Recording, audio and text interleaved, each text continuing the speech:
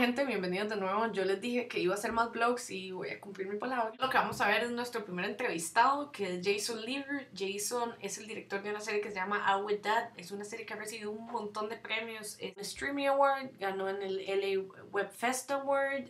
Ahora fue para Francia a un festival en Marsella.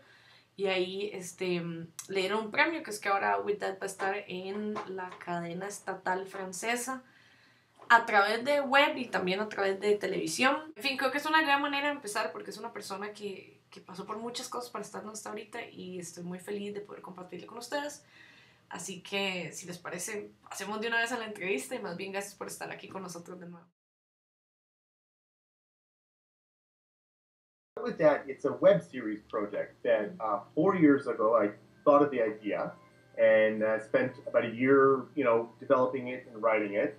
And then eventually it came out about a year later, and that was in July of 2010, I think. We released the first episode of Out With Dad, and it's about a teenage girl and her single dad, and it's at a time when she's coming of age and coming out of the closet, both to herself and then eventually to her dad and others around her. Yeah, it's kind of crazy because after I did my short, now the way I think about things, it's completely different. I used to think, no, that's too hard. I can't do it. It's not gonna work. I just can't. It's not gonna work. And nowadays, it's more like, okay, so we want to do this. How will we do it? It stopped being about when, or it was just like how. That's the question. And I'm glad that you say that. The differences between the word when and how, because they are both questions. And I don't know, one of them, sometimes that you shouldn't be asking that other question. How? Yeah, figure it out. Just how. But when, I don't know, the more you ask that question, the more you put it off, the more you delay,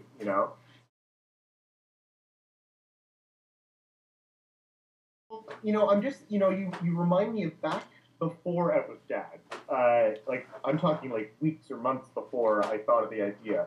I was sitting at the dining room table and I was chatting with my wife and I was telling her about how, I was kind of feeling, I guess you could say I was feeling depressed because, I have all these creative people around me and we'd often talk about great ideas and then, yeah, we'll do that. And then the project would just fizzle away. And there's so many projects like that, and I just thought, and they were usually for good reasons too. Like sometimes it'd be like, a new paying job came up, so like I have to do this corporate video, and you got to put this to the side, and okay, and then the interest disappears, and then they never happen. Yeah. I said, I need to find a project where that won't happen. Like the idea is almost too good to let it go, and I started talking about the kinds of stories that really get me in the heart. The project finally came to me, and then it was just like, let's just do it. And then when other things got in the way, it wasn't like, oh, I'll do it with Dad later. It's like, no, I got to keep working on this, or else it'll disappear. Yeah. And so I just kept on it, and now here I am. I guess 4 years later, I've lost count. Amazing.